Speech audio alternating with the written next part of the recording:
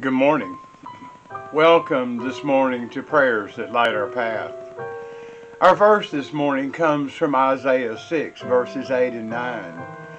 And the Bible tells us, "Then I heard the voice of the Lord saying, Whom shall I send? And who will go for us? And I said, Here I am. Send me." You know, at times we've all wondered why we've been unable to discern God's will. Could it be that we haven't taken the time to find out what He wants in a source that's already available to us?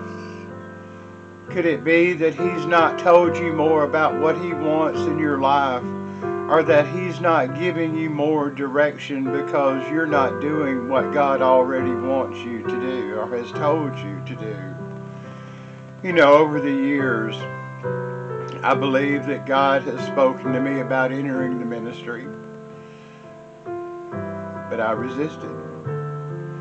I had a career that I loved, a career that I was able to care for others in times of need, and I just couldn't see making a change that late in life. I thought I was happy.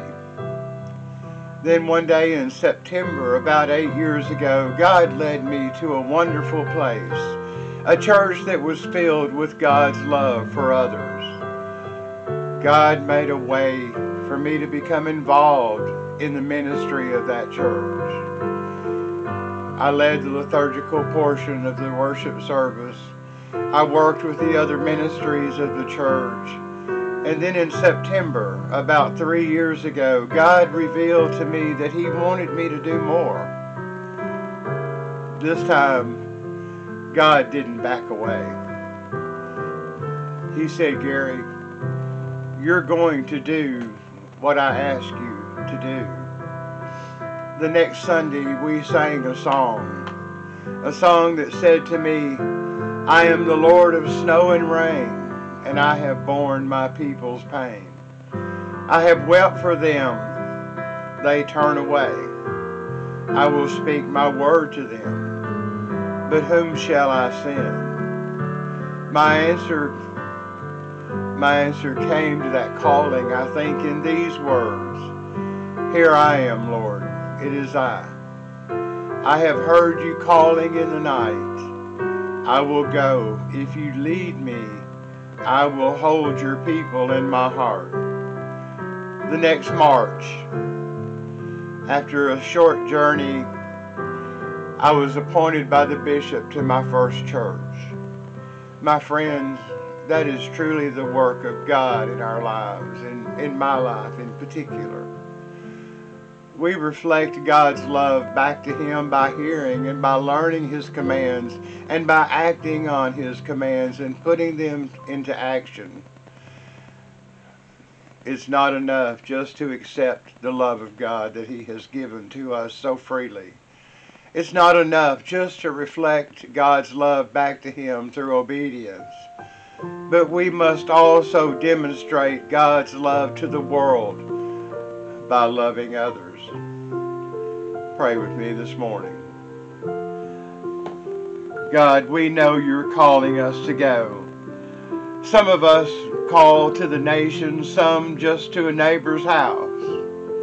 You are calling all of us to say, "Here I am, Lord, send me." God, send us to those who are in need of hearing your love story, whether it's a parent, a co-worker, a child, or a checkout clerk.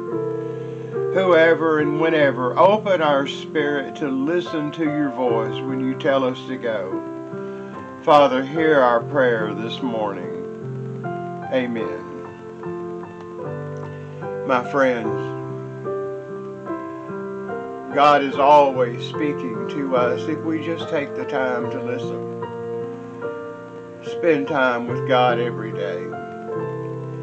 He will reveal things to you that will cause you to have joy, happiness, and peace. He did it for me, and He can do it for you. I hope you have a wonderful, safe, blessed, and happy day. God be with you. because always remember, God loves you. I love you. And the people of the United Methodist Church love you. Be safe.